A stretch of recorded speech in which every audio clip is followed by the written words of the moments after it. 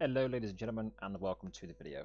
Today I'm going to be talking about the new update for CSGO and safe mode. The purpose of safe mode is to reduce the amount of cheaters and hackers in the game by disabling third-party software from interacting with the game. This includes OBS, but not Discord. When using game capture on OBS, it's no longer an option, so to record CSGO gameplay you have to use desktop capture to ensure that everything on the screen is captured by the software. Safe mode also allows players to use the VAC system that Valve have in place to catch cheaters and hackers in the game. By disabling safe mode, you lose the ability to join games which are protected. As standard from the update forward, safe mode will be enabled by default. To disable safe mode, what you have to do is when you're on the Steam, you go to Properties on the right. In the main general screen, you'll see Set Launch Options in the middle. As standard, mine's been set to safe, because I've done it, but in order to not have access to safe mode, you have to type in -insecure.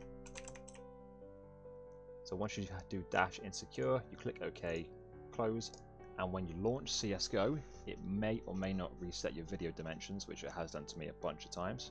So I've just loaded up the game in anti-secure mode, near enough, and you can see that it says Valve anti-cheat has come up straight away as a prompt when you load up the game. So if I try and join any game, let's say Dust and Inferno, it will come up with the same prompt. And if I try to do the same on casual, same thing happens. So you basically can't play CSGO without playing it in safe mode, which I'm not saying I disagree with. To enable safe mode again from insecure mode, same thing, properties, set launch options, and you want to have it set to -safe. Then when you load up CSGO again, just like so, it resets your settings because the game's had to relaunch itself, but it is, however, easily rectifiable. So now that I have activated trusted mode, my Prime account status is still active, and I can search for games in casual and competitive.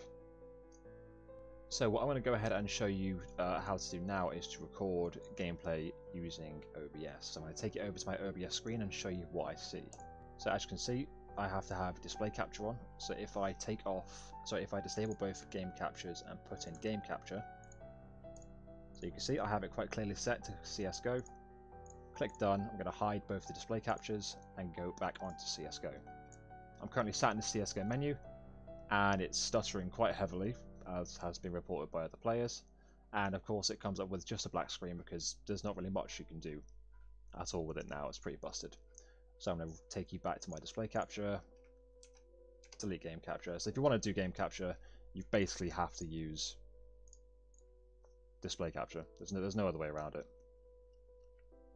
In a sense, I do agree with what they've done, because it's nice to know that you can see absolutely everything on my screen, even when I load up my Steam, and if I go look at an article or something, it's good to see that they're trying to reduce the amount of hackers and cheaters in the game, because fuck me, it's been a nightmare and a half. There was something else I mentioned on the patch notes as well, is that third-party software, if the customers want to use it on CSGO, it has to be trusted and ticked off and validated.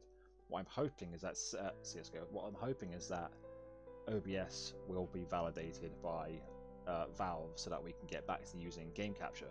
But to be fair, just as long as it doesn't affect performance that much, I'm quite happy sticking to desktop capture. So that's basically the lowdown on what happens if you go into safe mode and insecure mode and trying to record gameplay on CSGO. That's literally just a little quick video on this part. So thank you, I suppose, for watching. Like and sub as always and all that shit. I'll see you in a bit. Bye. Lol, jump shot.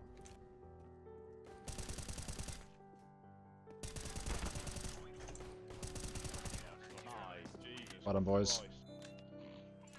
Oh my god, that's fucking 0.4. Fucking hell. Get a fucking kit.